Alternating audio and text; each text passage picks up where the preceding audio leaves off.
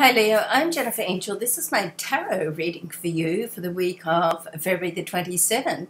I know it's something new. I noticed that the tarot readings are quite popular on YouTube, so I thought I would do a week, see how it goes, see if you like it. If enough people like it, then I'll continue, so do let me know.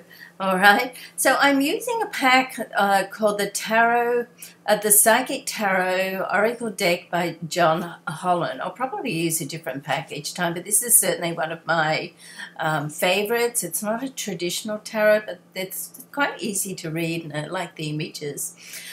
So I've pulled 5 cards here for you, and they're amazing. I've got Harmony, Prosperity Begins, Hope, mental conflict, I'll explain that, and heart chakra. So this is a fantastic spread. The numbers are 6, 1, 17, 2, and 4.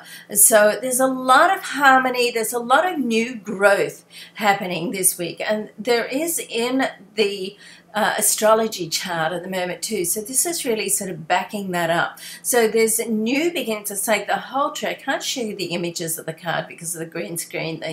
Won't work. But there's a tree with lots of growth coming together with someone that you're in tune with. So there's a lot of love here, and there's a lot of growth as in monetary gain as well from a business point of view.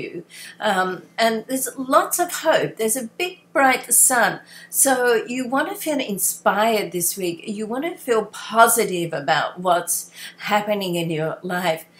Even if things seem to be parting, then there's other things opening up, because we've got this solar eclipse, and the solar eclipse often mean leaving things behind and opening new doors. So, be hopeful, be positive, and be optimistic about what's happening in your life right now. So it seems to me that there certainly new doors can open for you to walk through, but walk through from your heart. As long as you're doing, we've got the heart chakra card here, which is a 4 card, which means there can be like a restructure of some kind, and that restructure of some kind can just be a change in attitude, letting go sort of how you think things should be, and opening up of how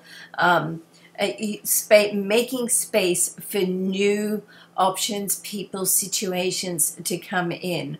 Now you want to be careful. I've got like the heart chakra and the mental conflict card together here. So you want to be careful that you don't get too involved in the how. Sometimes you just have to have faith and trust that you're on the right path.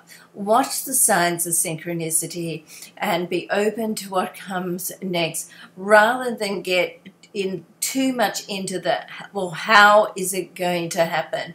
And sometimes when you get too controlling in trying to make sure that everything's happening the way that you want, then you can block the energy for something better to happen. So try to stay open on a heart level to bring in whatever greatness the universe has in store for you, okay? All right, I hope you liked that little reading, and please let me know. I hope you have a great week. Love and luck to you. We'll see you next week. Bye.